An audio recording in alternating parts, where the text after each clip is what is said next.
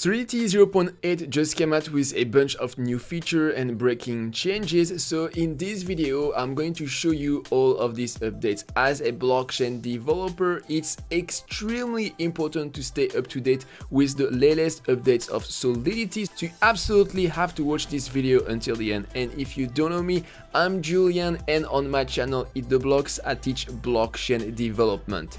I just released a new course on DeFi development. If you are a blockchain developer, it's a great way to specialize yourself in this niche and get even better job opportunities, and it's also very useful for entrepreneurs who want to launch their own DeFi project. You will find the link in the description. Okay, let's get started. So the best way to experiment with Solidity 0.8 is to use Remix, the online IDE for Solidity. So first we'll go in the Solidity compiler section and change it to 0.8.0.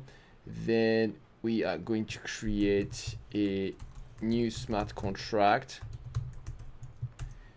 Then we're going to use the Solidity version of 0.8.0 for the pragma statement. And after, so we define our contract and we're going to play around with the new feature.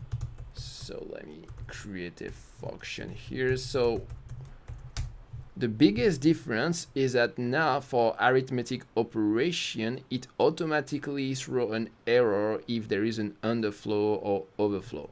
So with Solidity, in a uint variable, you can store number going from 0 to 2 power 256 minus 1. But in previous version of Solidity, what happened is that when you go on either side of the range, it wraps the numbers. For example, if you try to store -1 in a uint, it will actually be transformed in 2 power 256 minus 1, and conversely, if you try to store 2 power 256 minus 1 plus 1, so it's going to wrap around on the other side, it's going to be transformed to 0. So we absolutely don't want this behavior. So to protect against this, Open Zeppelin, so which is a Solidity library, created the SafeMice library. So SafeMice is used in most smart contracts that use arithmetic operation.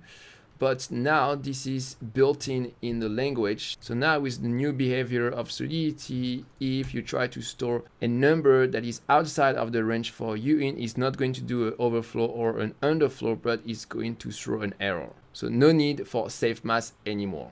Then another change is if you divide by 0, it's going to throw an error with a revert operation.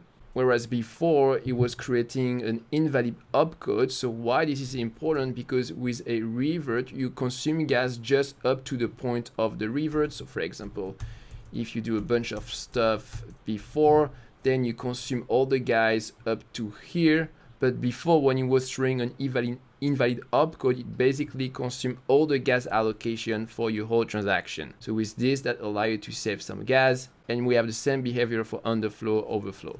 Okay, so next change. So now we don't need to use pragma experimental ABI encoder v2. So in previous version of Solidity, we needed to use this weird notation when we want to accept a struct here as an argument of a function, but now it's activated by default, so we don't need to use it. So it's a simplification. Then another change is that the types bytes has been removed. So now we need to use bytes1 instead. Next, we have a couple of changes for addresses. So before address literal, so these are addresses that you type like this, like 0x, etc., etc. So the type of these addresses before was address payable, but now it's just address.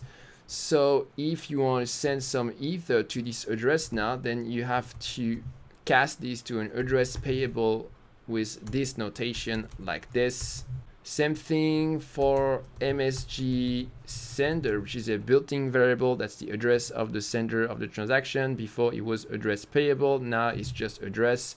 So if you want to send some ether to MSG sender, now you have to first cast this into an address payable. After you call the transfer method, and here you specify your amount in weight.